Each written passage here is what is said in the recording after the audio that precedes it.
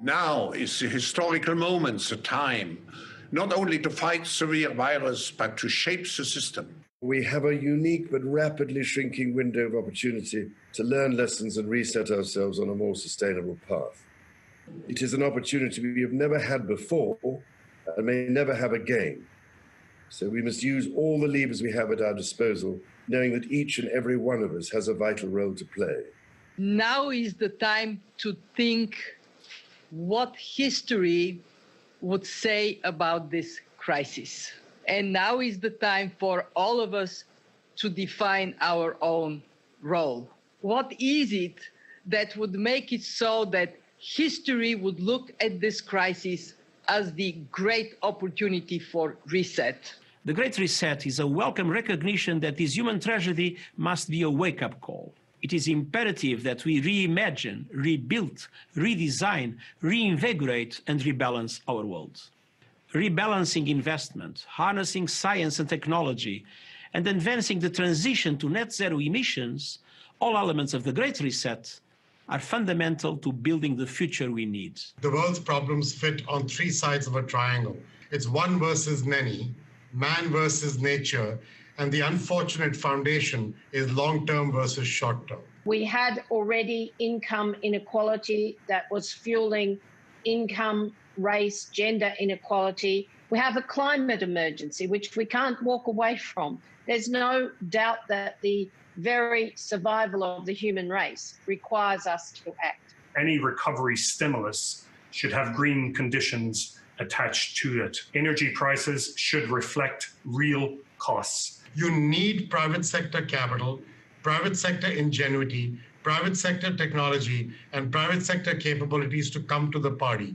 You need enormous trust between the private sector and the public sector for this to actually work. We have to change our economy dramatically in the next 20 or 30 years, and the next 10 years is absolutely decisive. The recovery has to be greener than any of the previous recoveries.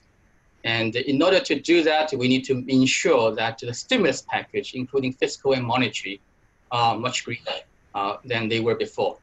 So we cannot waste this opportunity to ensure that the very precious money that's raised from the next generation is spent on green and low carbon.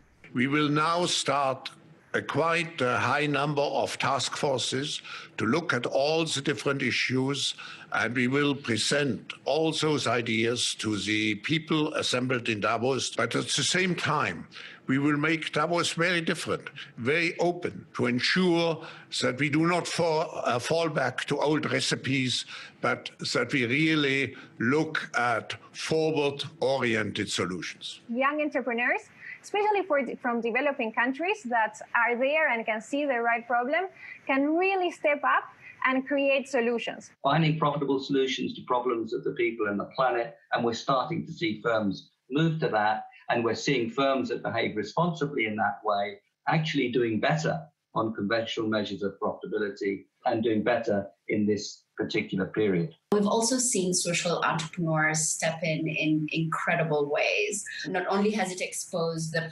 precarious reality, but then it has also exposed the opportunity to recenter the reset around the most vulnerable and those on the edge, where it only takes something like a pandemic or difficult circumstances to slide into poverty. And then we need to couple that with new initiatives to equip more people with the digital skills they'll need, not just to have a tech job, but a job that is increasingly tech-enabled in almost every part of the economy. If we can empower consumers with all of this, I think we unleash this next generation to have a much broader impact more quickly. We can never again allow our health, education, care systems to be underfunded. We need our imagination here. Possible is being redefined each and every day right now. So the next time someone tells us that tackling climate change is either too costly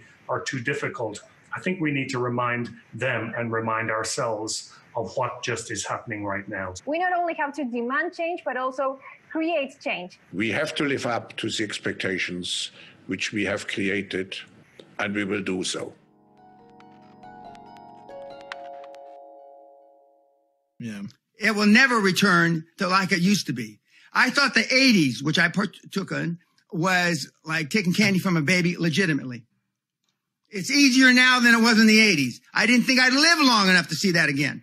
The greatest transformation of wealth in the history of the motherfucking planet is taking place, and 0.1% of the planet is participating. You don't have to be rich to be taking advantage of this. This was the beginning of the greatest transformation of wealth the world has ever fucking seen since World War II. See, I know what he was going to do. I knew what and I know what he's going to do now.